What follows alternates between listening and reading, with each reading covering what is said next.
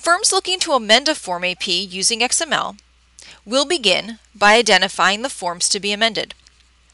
Only Form APs originally submitted through XML can be selected and amended through XML. Click the link to select Form APs for amendment through XML. Users are redirected to a list of Form APs filed by the firm. To find specific forms, users can use the search function to narrow results by date, issuer, or engagement partner. Forms that are currently being amended are shown in the list, but cannot be selected for amendment through XML. Once the filters have been applied, select the forms to amend and click Add to Selection. The system will create a list of all forms selected for this batch. Once all forms have been selected, click the link to view items selected for download. Click Download XML to download the XML file to use for your amended forms.